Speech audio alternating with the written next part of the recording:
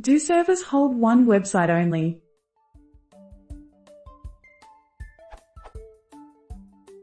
As from what I understand, the DNS linked the domain name with the IP address of the server the website is stored on. Does that mean each server can only hold one website? If they don't, how does calling the server's IP address know which website I want if there are many on the same server?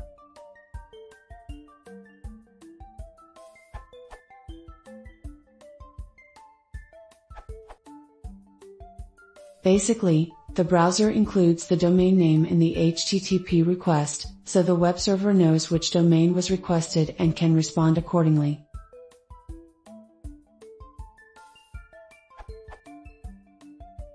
HTTP requests. Here's how your typical HTTP request happens.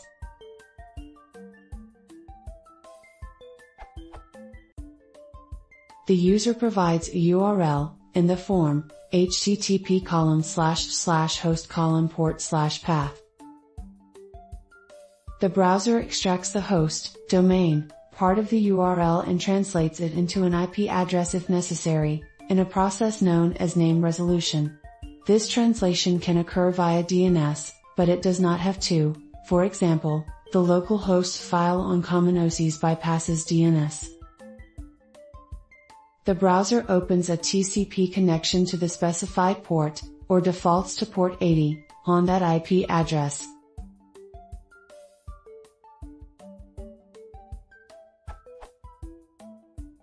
The browser sends an HTTP request.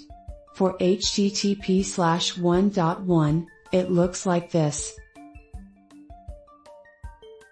The host header is standard and required in a HTTP/1.1. It was not specified in the HTTP/1.0 spec, but some servers support it anyway.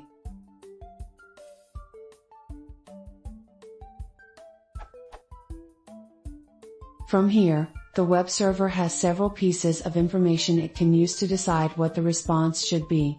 Note that it is possible for a single web server to be bound to multiple IP addresses.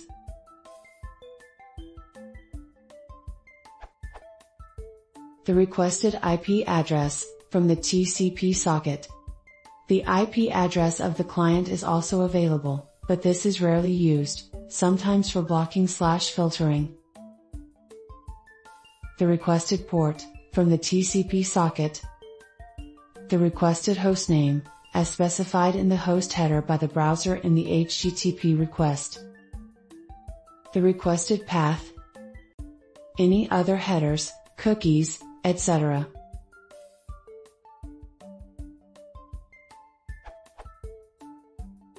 As you seem to have noticed, the most common shared hosting setup these days puts multiple websites on a single IP address port combination, leaving just hosts to differentiate between websites.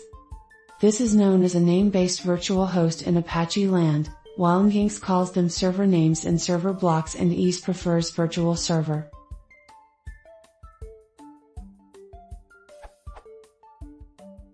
What about HTTPS? HTTPS is a bit different.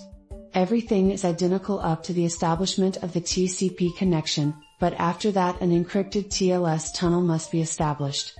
The goal is to not leak any information about the request. In order to verify that the server actually owns this domain, the server must send a certificate signed by a trusted third party. The browser will then compare this certificate with the domain it requested. This presents a problem. How does the server know which host, website's certificate to send, if it needs to do this before the HTTP request is received?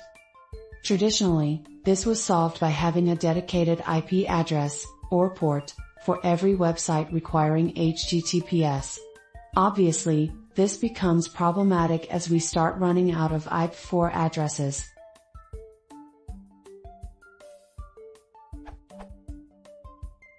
Enter SNI, server name indication. The browser now passes the hostname during the TLS negotiations, so the server has this info early enough to send the correct certificate. On the server side, configuration is very similar to how HTTP virtual hosts are configured. The downside is the hostname is now passed as plain text before encryption, and is essentially leaked information.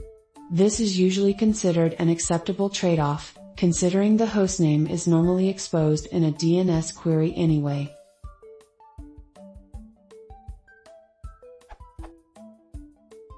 What if you request a site by IP address only?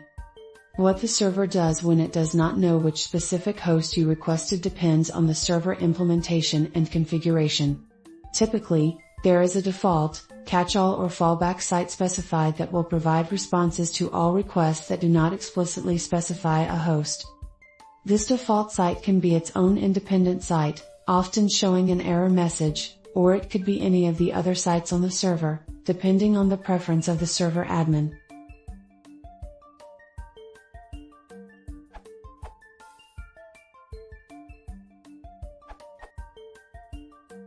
I have this explanation for non-tech people. Jack, Jill and Joe live at a dormitory, and they don't have cell phones. In the phone book, they are all listed with the same number. A record. You dial the number, and somebody picks up the phone, you say I'd like to speak to Jill, and you get her on the line. Instead of an A record, a phone number/IP address, in the phone book, it may just say Dormitory X, then you must look further for the number for Dormitory X. This is a C-name record. If Jill is not available, you might get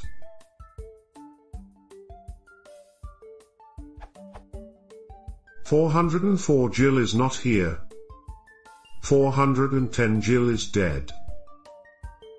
301 Jill is moved in with Peter. 302 Jill is visiting Peter, call him instead. 400 I can't understand you. 401 Who are you? What is the password? Or we don't allow male callers after 10 p.m. 402 Payment required, are you sure Jill is her real name? Smile.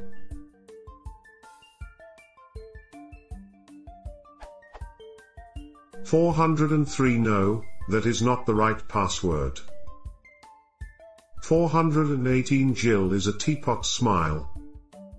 429 Jill can't take any more calls. 451 You are violating your restraining order. 500 Our phone system has broken down.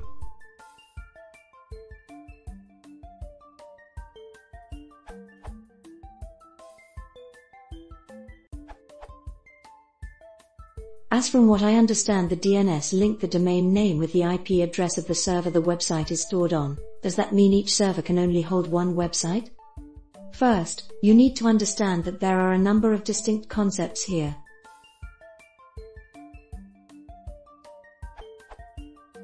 Website, a group of web pages that form a coherent whole. IP address, a numerical address, 32-bit for IP4, 128-bit for IP6, used by the Internet Protocol as the source or destination for traffic. Server, a machine whose job is to serve requests from clients. Hostname, a name used to identify a machine in DNS, for example www.example.com or n.wikipedia.org.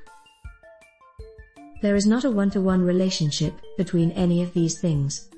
One server can have multiple IP addresses, multiple hostnames can point at one IP address, one hostname can point at multiple IP addresses. Multiple websites can be under the same hostname. One website can be spread across multiple hostnames.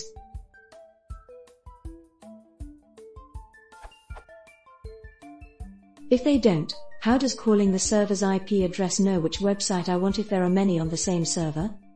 In the old days, HTTP 1.0 and before, each hostname that the server wanted to handle differently had to have its own IP address. This was rather wasteful. HTTP 1.1 added the host header as a mandatory field in the HTTP request. Some vendors had previously supported this as an extension. This told the server which hostname had been requested and hence allowed it to serve different content for different hostnames on the same IP address. Support for HTTP 1.1 in clients is now ubiquitous.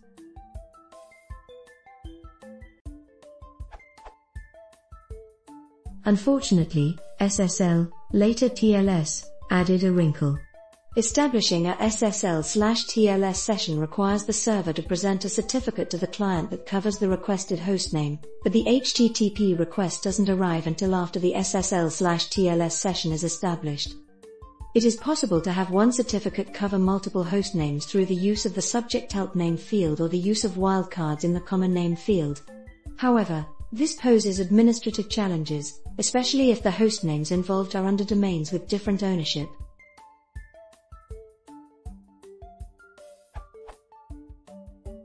So TLS introduced the Server Name Indication (SNI) extension.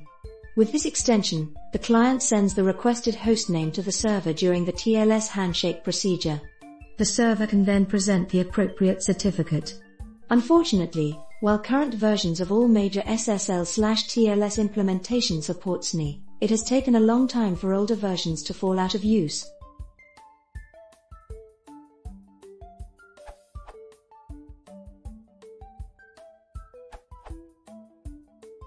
The answer is a bit more complicated than some of the answers have made it out to be.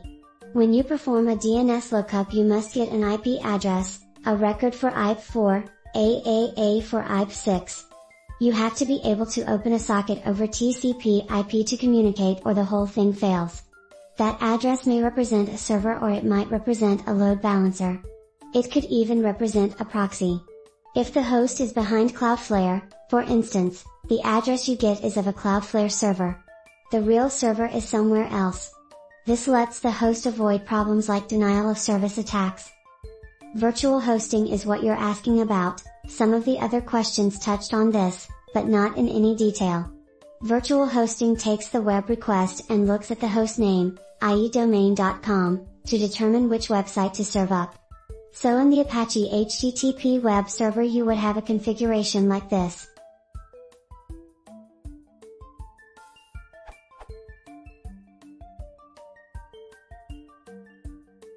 This is simplified for example. So we're telling Apache to listen on port 80 of any IP. In modern virtual machine hosting, your machine's IP may be different from its live IP. We then tell it that this is the domain.com website and what directory that website lives under. We can then repeat this block over and over to tell Apache to handle different websites. Every web server supports this type of system.